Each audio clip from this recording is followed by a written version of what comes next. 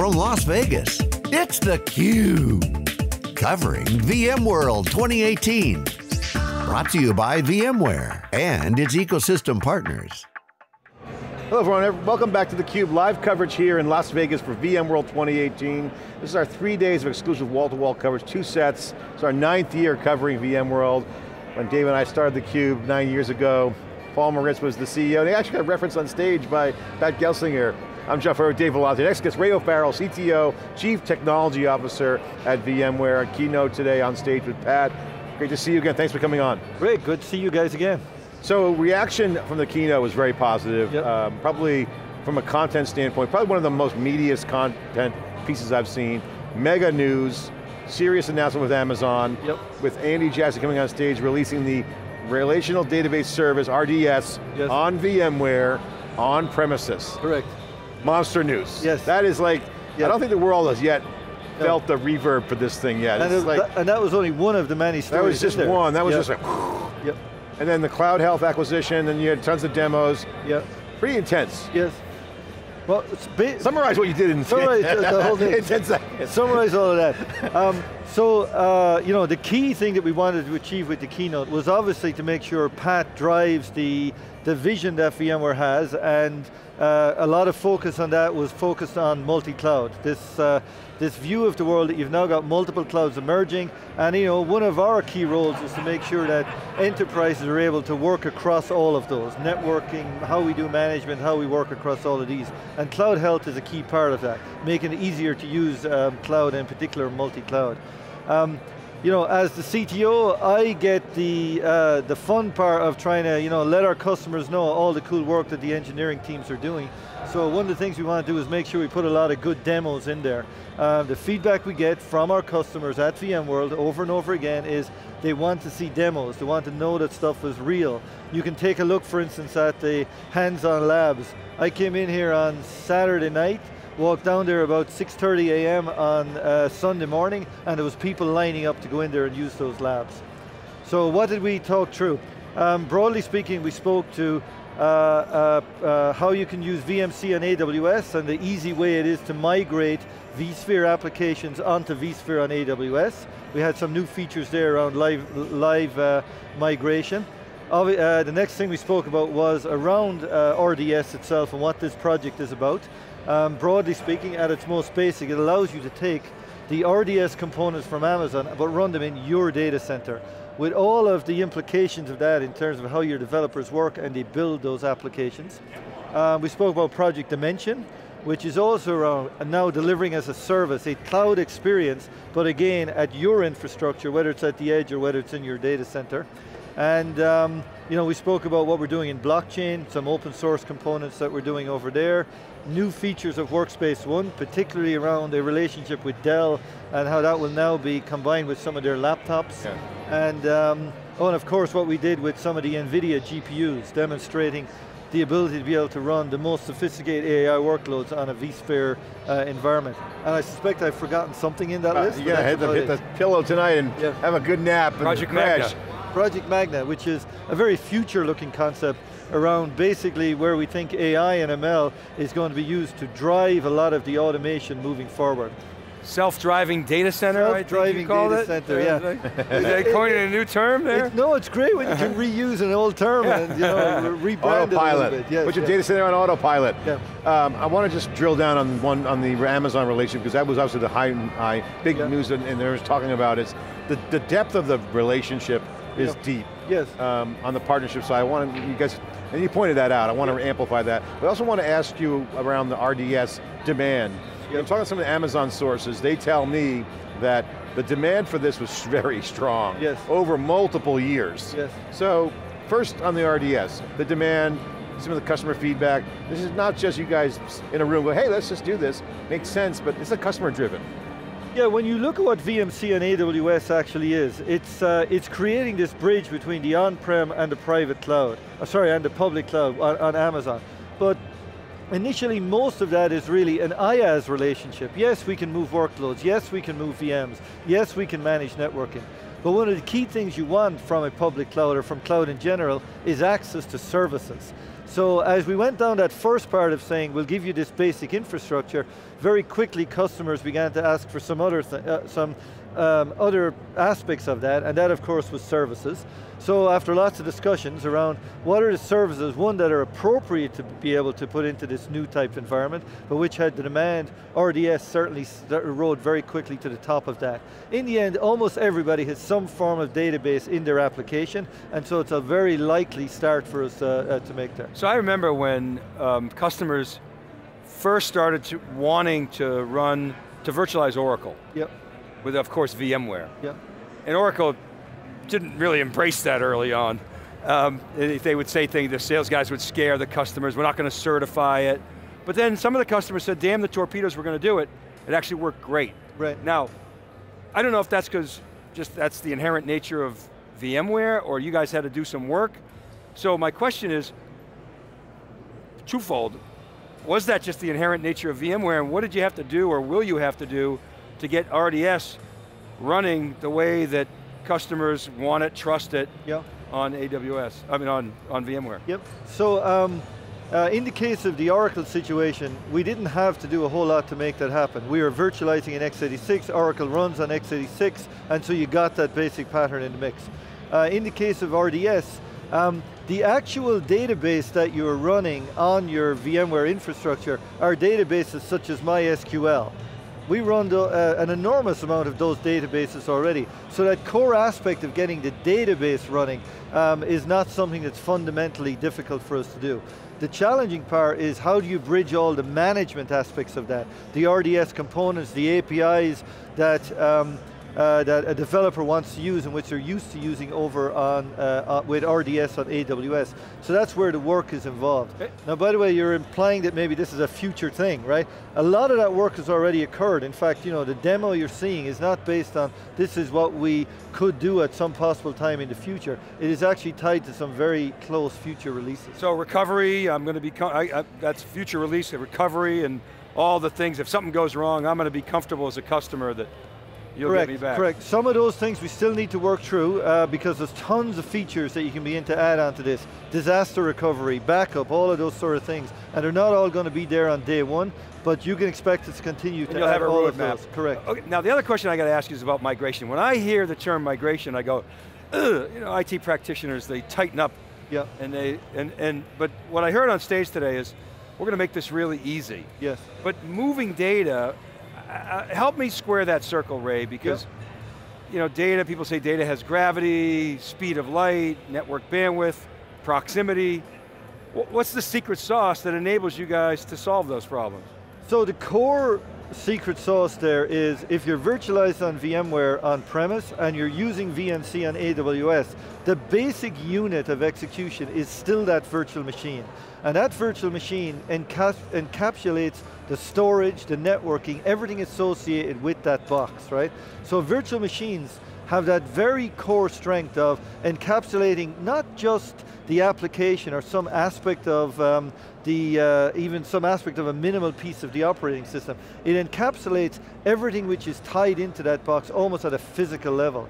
So when you say, I'm going to move a virtual machine, you're moving the disk, you're moving the storage, you're doing all of those things. So now think of a database running in a virtual machine. It might not even be the applications, just the database. We're able to capture that and represent that, and as we move the virtual machine, you're moving all of that as well. Now there's two aspects to that. One of them is moving the underlying storage, the disk, which might well be even a virtual disk on NFS or something like that. That's a slower task, and that's why we leverage vSphere replication for that. And then the final live part, which is in some ways the cool part, but is in fact in this stage maybe not the most difficult part, and what we're describing here is moving the actual memory contents of a given VM and flipping it over to VMC on AWS. Okay, so the key there is you got the replication piece, and then you just unhook the original, correct, and then you're up and running. Correct. Traditional vMotion relies that both servers access the same disk, right, so I don't need to move the disk. In this case, I need to actually move the disk, and that's what the replication does. Ray, I want to ask you about something that Pat Gelsinger kind of teased out on the keynote. You can tell he had so much content he wanted to expand on this one section, but he got a couple digs in on it, but he did point out that the telco piece was very big, and only he had a percentage, I think 10% or 20% is virtualized when enterprises are like 80. Correct. I forget the exact number, but his point was, huge opportunity in telco. Yes. What was he referring to there? So broadly speaking, if you look across most of where workloads run, you look at your IT infrastructure, you look at most of the public clouds and private clouds, they are virtualized to an enormous extent. Now when you go into the telco side of things and you begin to look at what's happening at the edge, what's happening in the large telco infrastructure, both a little bit from a cloud point of view, but also from everything to do from all the services and so on that they run, much of that is not virtualized. Now we actually made a very distinct focus on that over the last few years. We created basically a product line and a mini business unit focused on telco. And that's where you see products like the virtual network functions, all of those technologies coming from. But actually the key product from that area is actually VIO, VMware Integrated OpenStack. That's because the telco providers to a large degree attempted to leverage OpenStack, had some challenges of getting the reliability, the stability that they need on that. So what we did was merge the hypervisor, the infrastructure of VMware with the OpenStack management APIs, produced VMware Integrated OpenStack, and the telco providers are very aggressively taking that on.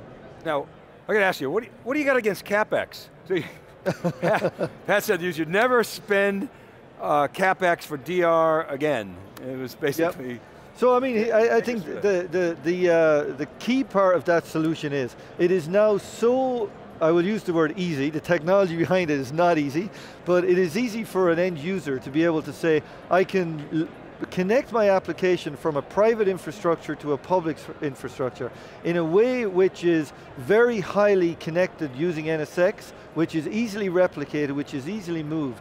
Therefore, I now have a ready ability to be able to create DR scenarios leveraging the public cloud. It is easier than it's ever before, so instead of building another data center to do that, leverage VMC and AWS, leverage those type of technologies to be able to do that. Ray, can you clarify or amplify the VMware Cloud Foundation's, had its trials and tribulations over the years, it's evolved, it's now front and center in the conversation. How has that evolved from a product standpoint, tech, as an integration layer? How are you guys looking at that? What is the role of VMware Cloud Foundation and what does it mean for your partners and customers? Yeah, so I think your comments about it having a kind of an early mixed reaction or so on is actually partially because a naming challenge that we called, right? VMware Cloud Foundation is a unified story where we basically take the core elements of the SDDC and we combine a management infrastructure with that, which is actually called SDDC Manager. We don't necessarily spell it out, but it's combined into that. But that's the key aspect of this. And then we build architectures based on that. So VxRack is based on VMware Cloud Foundation. The infrastructure which runs in Amazon, which we manage as part of the VMC on AWS, is built on VMware Cloud Foundation. So it's an architectural statement as opposed to a product statement. Where the confusion arises, we also have products that people call VMware Cloud Foundation. One of the ones there, which now as an instance of that is, for instance, VxRack, right? Which is basically a rack of infrastructure. Think of it as a really big VxRail, but it's got all of this management software combined with it as well. And actually, your comment about that having some mixed reactions, some of that's because of our renaming that we've done along the way, but that is actually a growing and quite successful product at this stage. It's been getting a lot of good buzz. It's getting a lot of good buzz, yes. And the value is what? Time to market on our solution building or rollout? What's the main value? In some way it goes back to the core value of hyper-converged infrastructure. Somebody else is taking care of making sure that the software components all blend together. Somebody else is making sure that there's an easy way to update and manage all of these things together. And in many cases making sure it's well integrated with underlying hardware. So it's all around making it easy to get that basic SDDC up and running. So I got a question on your architecture, and I honestly don't even know how to ask it, but maybe you can help me as a technologist. You've got the VMware architecture, which was developed initially decades ago, and now you've got all this microservices and Kubernetes and containers coming into the fore. And you see the quote unquote modern architectures, speed of deployment, software releases much faster, much more cloud-like, cloud first. How do you go from the historical architecture to that level? How do you bridge the two worlds? Right. So as with any company, as these transitions have taken place, we've had to be able to make sure we invest in those new techniques and new technologies as well. So you see, for instance, VMC on AWS, you see, for instance, Project Tango, the cloud-based VROps product. All of those are cloud-based infrastructure using, those more, I guess what I described, newer, modern ways of developing applications, microservices, containerized, leveraging Kubernetes, and so on in the mix. So just like the rest of the industry, we've been doing the same as part of those that broader industry momentum. There isn't the conflict that you, I think, might think is there. The bottom line is, our primary purpose is to deliver enterprise software which is solid, stable, secure, easily connected to the rest of the infrastructure. And that might sound a little bit boring, but is the thing that keeps most of the data centers running and safe. VMware's ESX architecture, VMware's VC architecture has been at the very heart of that. And while they have matured over the years, right, they're still at the very heart of that virtualization part of what we do. But all of the other things we do, what we do in terms of cloud monitoring, what we do in terms of Wavefront, what we do in terms of VMC and AWS, they are new code, new architectures, broadly expanding that story, leveraging microservices and all the things you would expect in that space. Well, and VMware has proven to be the gold standard in that regard. Maybe it is boring, but it's super important. Yeah. So you got some compliments on theCUBE today for the work you guys are doing. Andy Bechtolstein was on earlier. Rest of a well-documented career he's had. He knows a thing or two about networks. Yes. He said, quote, VMware's NSX is this is a quote from today, is the best solution that's available today that I can use for the use case of a large number of have between smooth connection between on-premise and off-premise public cloud, and to the future, to edge and telco, and all other things cloud. Yeah, so, I'm not going to argue with that quote. So, instant testimonial. Okay, NSX has become really this, and Pat was giddy about this last year. He's all like, oh, man, you watch more NSX, more goodness coming. It seems to be the centerpiece to a lot of the VMware's connection strategies to cloud, and other things, including manageability. What's the big thing about NSX? What should people know about NSX? I think the single biggest thing is software-defined networking had a promise, and the promise is this highly flexible, easily configured, and in many ways automated or policy-driven in some cases, networking infrastructure. So it's all around that flexibility and fluidity of software-defined networking. The key strength that NSX does, it delivers on that promise. So it's easy to say software-defined networking, it's not easy to build it, right? And that's where I think NSX is proving all of its strength. It is a very strong implementation.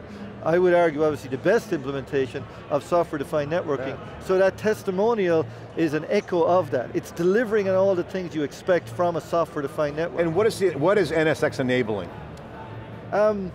In terms of the cloud connectivity story, which you just described a second ago, what it enables is really in some ways, because it is not tied to a specific infrastructure, I am able to run NSX on a public cloud infrastructure and on a private cloud infrastructure or on a hyper-converged infrastructure, but it's essentially the same NSX. It's the same control plane, it's managed in the same way. All of those different instances know how to interoperate with each other. So what it's enabling is this massive ability to have these networks very quickly brought up, connect to each other, and reliably communicate with each other and be managed in a unified It's targeting one of the hardest things people are working on, which is interoperability. Correct, it's also targeting security. I mean, one of the things when we think about networking that you should never forget is this key aspect of security, and NSX is clearly targeting that as well. So some of the things, even the features you see around app defense, a combination of app defense and NSX gives you enormous power.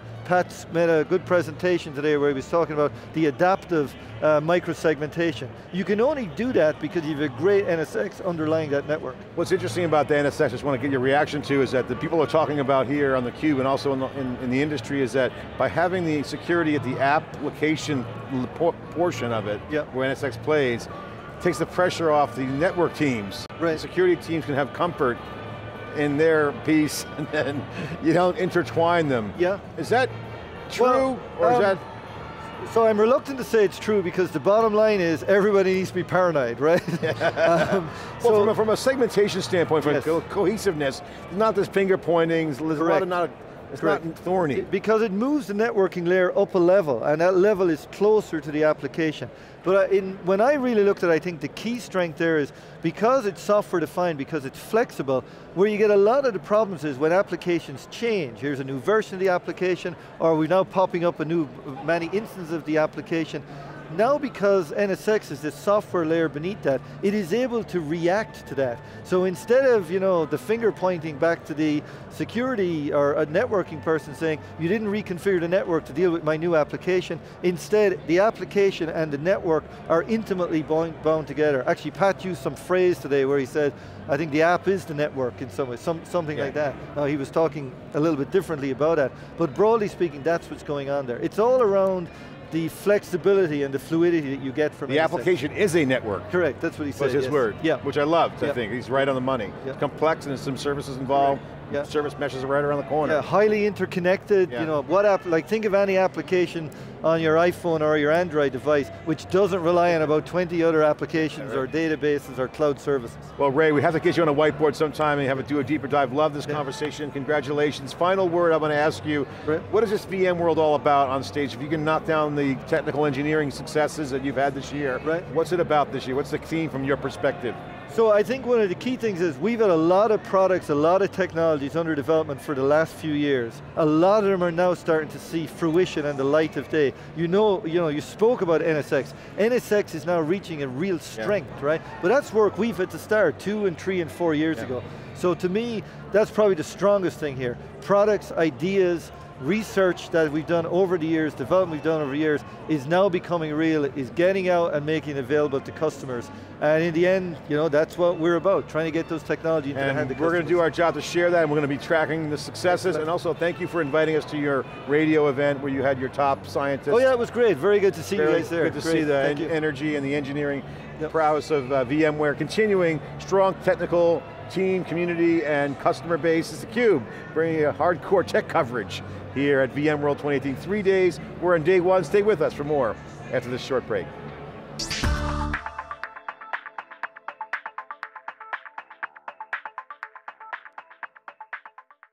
Robert Herjavec. People obviously know you from Shark Tank, but the Herjavec